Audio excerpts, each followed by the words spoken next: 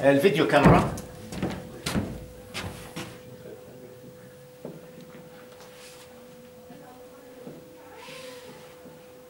هلا صاير الفيديو كاميراز الحديثه والكاميراز بشكل عام الحديثه صار فيهم ايمج بروسيسنج مضبوط. صار مثلا بعض الكاميراز تعمل ديتكشن، تشوف وين الوجه موجود، فتحط مثلا مربع حوالين الوجه فتعمل اوتو فوكس على هذيك النقطه من هناك. ممكن طبعا في كثير منهم هلا بيعمل هو اوتوماتيك اوتو فوكس مثلا، فصار البروسيسنج زاد هلا.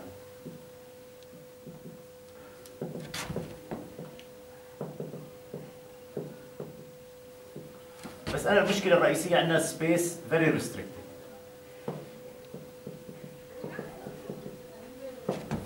والاعداد هائله جدا، هاي فوليوم. فيمكن صارت يعني بتوقع كمان الفيتشرز اللي موجوده هون، في جزء من الفيتشرز اللي موجوده هون بدات تظهر في المايكرو كنترولرز.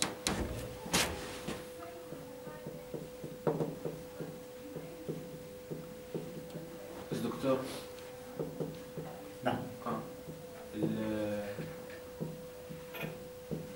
سوني بيستعملوا مايكرو بروسيسور معروف اسمه بايونز. خاص فيهم يعني مايكرو بروسيسور بس عشان لما توصل الصوره يحلل الالوان تبعت الصوره. تمام. خاصه فيه بايونز اسمه تريد مارك بايونز. ايش اسمها؟ بايونز من الشركه؟ سوني. اوكي تمام. حتى الكاميرا هاي نفسها اتوقع فيها بايونز بروسيسور. اوكي ايش اسمها؟ بايونز BIONZ. بايونز بروسيسور خصوصي للايمج بروسيسنج. خصوصا للايمج بروسيسنج الكاميرا. ناخذ كمان مثال.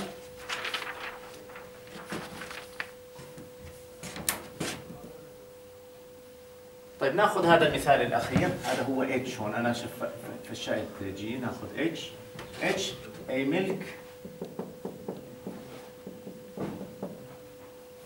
فيلم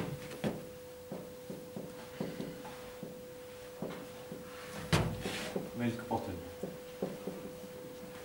ماشيين عندي خط انتاج بدي اعبي اناني فاضيه من هذا بالحليب. هلا هون عندي سبيس مش ريستريكتد. هذه معظم التطبيقات اللي في المصانع راح تكون PLC. Space is not restricted. Processing very low.